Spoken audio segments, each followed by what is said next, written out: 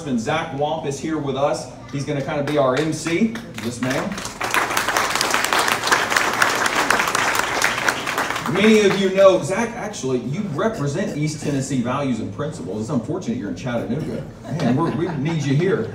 Many of you know Zach served in Congress for 16 years, was a leader, has been a conservative voice. I had the opportunity to talk to him a few years ago, and he was good enough to pour into me and help me when many people would not. As I mentioned, he represents our values here in East Tennessee, which are very unique, and he is a man of principle, he's a man of faith, and it's awesome that we have him here, and so I'm going to introduce Congressman Zach Wamp. Thanks.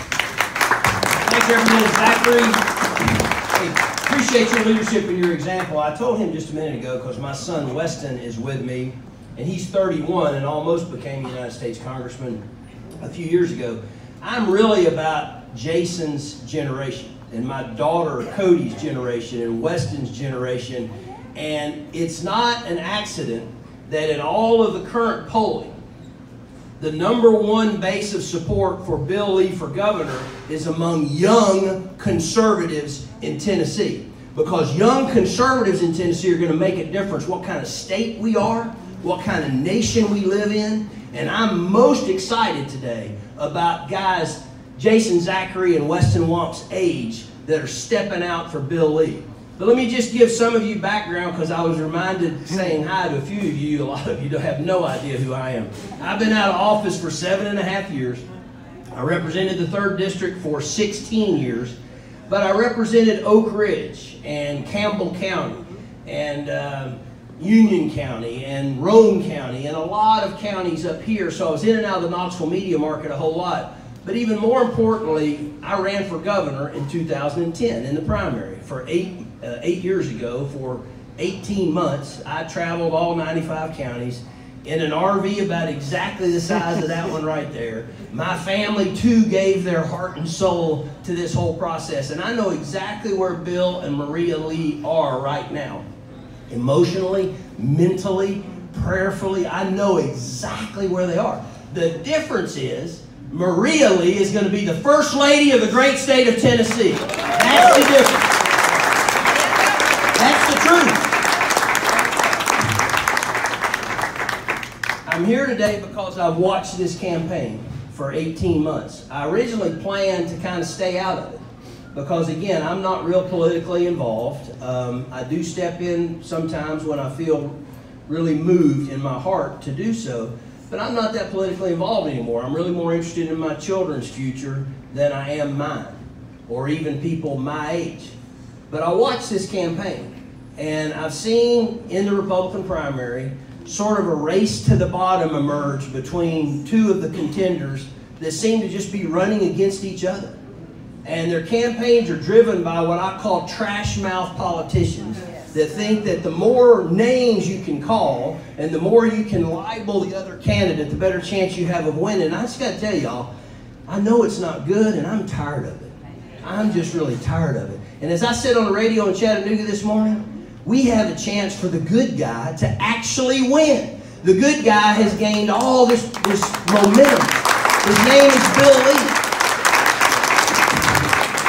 And if there's a state in the nation where the good guy can win and should win, it's this state. Because this is a state of honor. This is a state of virtue. This is a state of faith.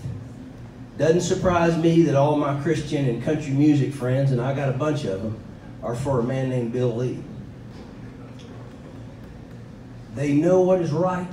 They know what is just. They know what is best. Doesn't surprise me that farmers and plumbers and craftsmen are supporting the guy who stands for vocational education, because they asked me today, what's the #1 issue the governor should be focused on? And I said, it's our workforce, it's our education, it's our future. I know from recruiting a lot of industry in East Tennessee when I was in office that the #1 thing we still lacked was that workforce. And it wasn't a workforce with graduate degrees, it was a workforce with vocational certificates that can actually fill the jobs that people are bringing to Tennessee. And that's what we tried to do in Chattanooga. We were very successful, but we had to catch that workforce up with training and retraining, something Bill Lee has led on. But I'm drawn to this campaign because of the way it's been run. One of the most important things the governor does is surround themselves with the people that will run their agencies, that will run the state, that will lead this big enterprise. And frankly, that doesn't start when you're sworn in. It starts when you organize your campaign. And you can look at the people that he's associated himself with, the people that determine what kind of messaging we're going to have, the people that help you with your television and your creative. And you know that Bill Lee put together an organization of good people that are going to do the right thing, because win or lose, they want what they do to honor our traditions, our state, and frankly, God. And they have, and here we are 2.5 weeks away from Election Day, and all the momentum in the world is with this campaign, and it encourages my heart that this is where we are today in Tennessee, that the right person can win, that the good person that can emerge, the person that says, I'm going to just lift our state up, that I'm going to set a vision that we can be better, that we can do better, and I'm not going to run against anyone else. I'm going to run for the privilege to serve as governor of Tennessee. That's what attracted me to this campaign, and I watched it for a long time, and I thought, I just can't sit on the sidelines anymore. I got to jump in and throw whatever little bit of support I can to this guy who's done so well. They're competent people running. They're good people running from both parties. I know them all. I've had face-to-face conversations with all of them. But I'm going to tell you, I came up here to Farragut today, to Knox County, Tennessee, to tell you unequivocally that in the middle of a race to the bottom, there's one exception. There's one light in the middle of a dark room, and his name is Bill Lee. And ladies and gentlemen, he is the next governor of the great state of Tennessee. I welcome Bill Lee.